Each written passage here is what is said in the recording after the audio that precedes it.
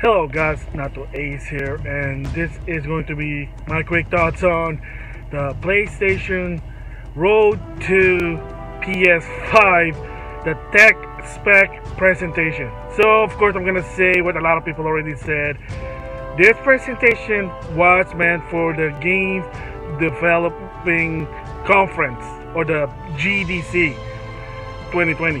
Yes, I know a lot of people said that, but they said, well, it doesn't have to be boring, blah blah blah blah blah. I mean, yeah, in one way it is meant for the developer and the programmer, and again it was meant for GDC, of course you know what happened.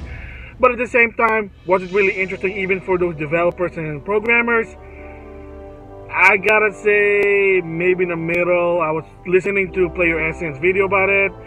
Yeah, I mean, I kinda understand. RGT85, Maximilian also said the same thing. Unless you're an Uber spec expert, the general consumer, they're not gonna really understand that. So, in that part, my opinion is, it probably could have been done better, a bit more interesting if it was more, the word I guess looking for is dynamic.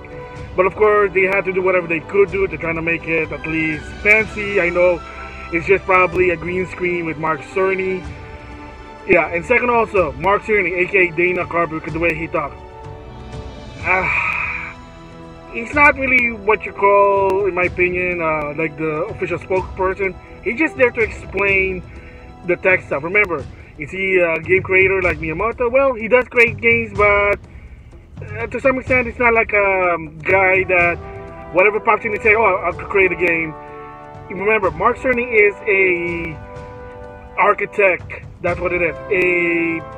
What I'm call this? I guess console architect guy. Remember, he developed or he designed the PS4, and he's also doing the PS5. Remember, the PS3 Ken Kutaragi. Okay, so there you go, out of the way there. All right, quick thoughts here. One, I kind of barely know about the spec there, but yes, it is true. It's weaker than the X series. However, it's not all about power. It's all about the games. That's the thing. Yes, he did say it that the game's not going to come out because, well, it already was said that it's going to be about tech, it was going to be about the specs, and it was going to be something sort of a GDC conference video. I mean, the disclaimer were there, but people just said, well, at least to make it interesting. I know it's not, whatever. So for me, tech part, I don't really understand that much, but from what I understand, yeah, it is weaker than the X series, but of course probably stronger than the Lockhart or the lower end. Memory expansion. It has its built-in one, but it also can use compatible external hard drive. So the best part I heard, in credit to Miles93, if you have a hard drive that you use for the PS4, you can actually hook it to the PS5. There you go, your PS4 games. So yeah, that one's good. SSDID, basically to eliminate load time. Makes sense. I like that one. Backwards compatibility. They're not even there because the X series been stated that yes, it will be mostly compatible to the original Xbox 360 and Xbox One games, and of course now the X series or Lockhart or whatever. PlayStation 4 at launch, top 100 PS4 games that mostly played online or when you hook your PS4 online. So right now it's only PS4. No word yet for PS3, which is probably going to be very difficult.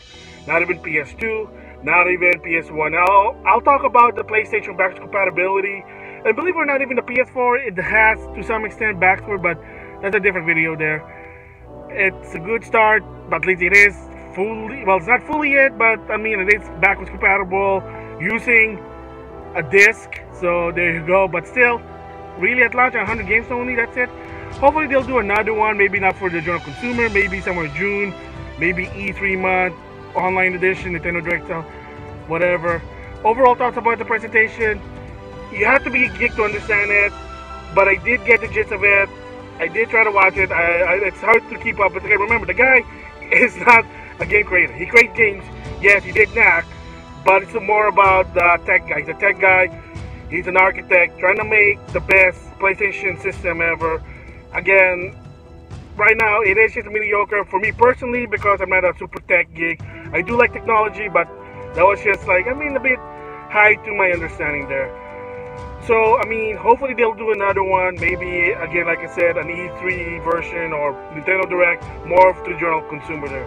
Yeah, so that's my thoughts. Again, not good, not bad, just somewhere in the middle. It is what it is. At least they gave out the information. So with that, I'll see you guys later. And of course, I want to do a follow-up on the backwards compatibility for the PlayStation 5.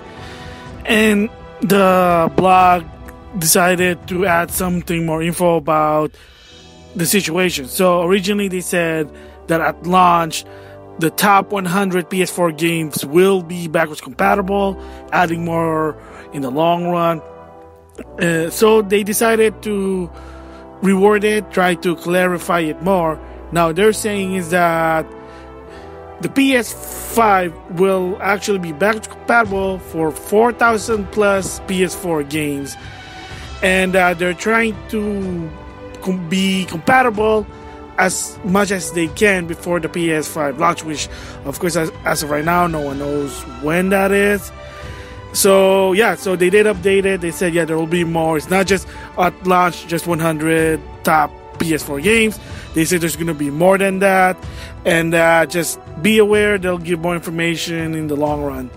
So at least they kind of fixed that. So, I mean, we'll just have to wait and see.